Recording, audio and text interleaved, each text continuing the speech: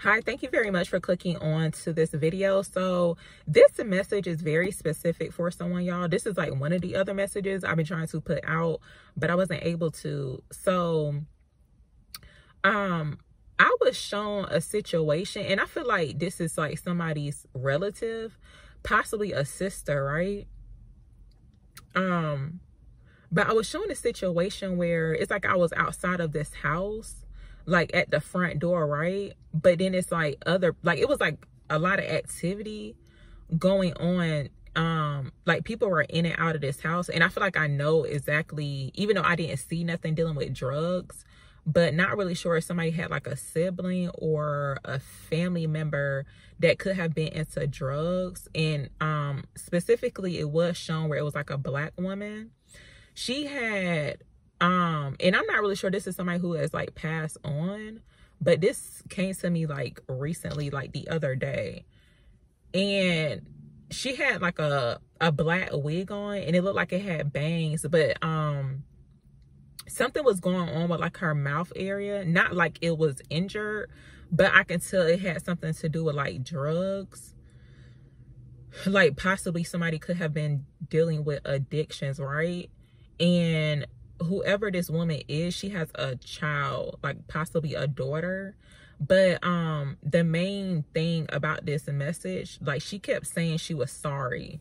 Like, and I can tell, because like the way she was and I started getting kind of sad too when I was thinking about this message. And the way she was saying sorry is like she knew that something was going to like she was not going to beat the addictions. But I feel like she was saying more so like she was sorry because like basically somebody has to take care of her child too. But I could tell by the way she was saying she was sorry, like she really did mean it. But I can tell like it was something dealing with addictions, because at first I wasn't really sure, because I'm like, why is this person saying they're sorry? But it's like they was truly saying they was sorry. But it's like it's almost like it's really nothing. They knew that it's like really nothing they could do, even though it's like they were trying to.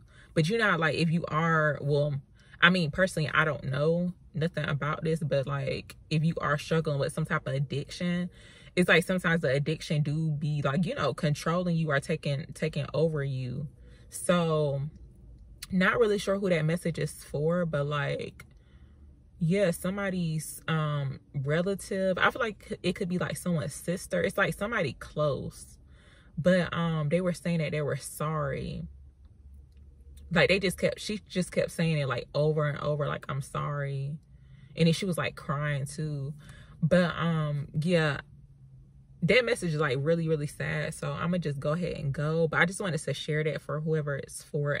That's like very, very specific, so I don't know.